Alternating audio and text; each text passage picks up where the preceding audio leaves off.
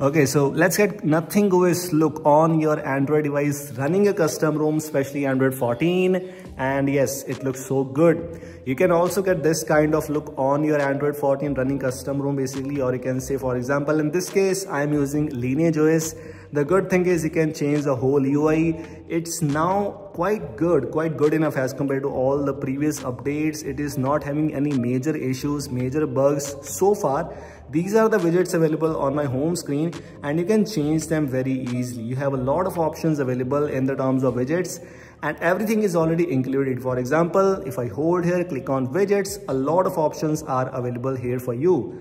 This is a single module which also brings you NothingOS launcher, which brings you NothingOS widgets. It also brings you some another amazing options which I will talk about later on in this video. So make sure to watch this video till the end. As you can see, we have a lot of widgets available here and most likely all these widgets should work on your device running custom ROM, most likely. I don't think so you might get any major bugs here and there. We have almost 21 widgets available. All these widgets should work perfectly on your device too. Let's move on to some other things. For example, clicking on the home settings, you will find these options where you have the option for hiding the app icons too. So yes, in case you're looking forward to hide the app icons or hiding the apps on your device, it's possible with this launcher very easily. You just have to choose any of these apps you want to hide, and after choosing them, what you need to do is nothing. Just go back and all the icons, all the apps which you have enabled there will be hidden from your device, as you can see. And this looks so good. And you don't need to reboot your device. You don't need to restart system UI, nothing else.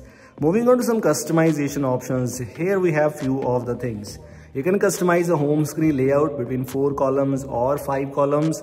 I know if you are a NothingOS user, you already know these kind of things. These things are quite common for you, but for the normal custom ROM user, these things are not new, especially if you are going to install NothingOS Launcher for the first time as a Magisk module. The good thing is it brings you this Nothing Icon Pack pre-installed. So you don't need to install it separately from the Google Play Store. It's already enabled here. You also have 3 options available for that. Other than else, it does not bring you anything else in these colors because I don't think so these are working well at all. But these doesn't matter, to be honest, because you don't need them. You actually don't need them. The things you need are already available, are working fine. Here, if you have noticed, I've clicked on widgets option, but we have this icon shape option available there, and you can change the icon shape by just one click.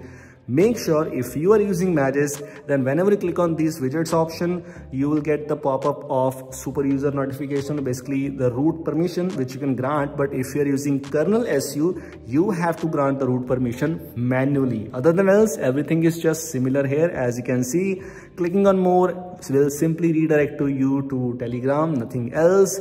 Everything else is just similar. In the previous update, when the last time I made a video on this channel on Nothing Launcher was actually quite buggy. The launcher was not working perfectly well at all. The gestures were not working at all. But in this case, gestures are working fine. The recent panel is actually not from NothingOS, but at least gestures are working fine. The animations are not that smooth, but kind of okay. I don't think so you might face any major issues here.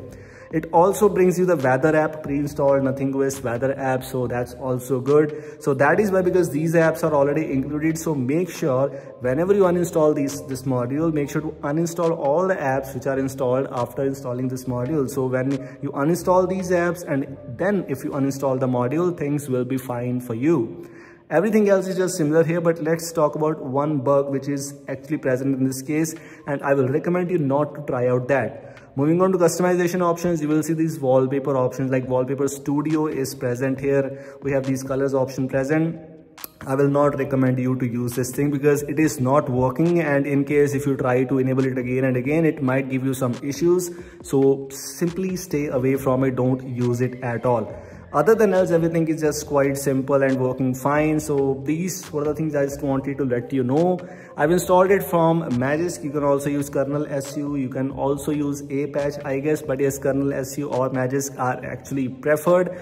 Magisk is actually preferred because it will grant the root permissions automatically whenever needed. So this is it. Thanks for watching. We'll see you in the next one. Links are already available in the description. Thanks for watching.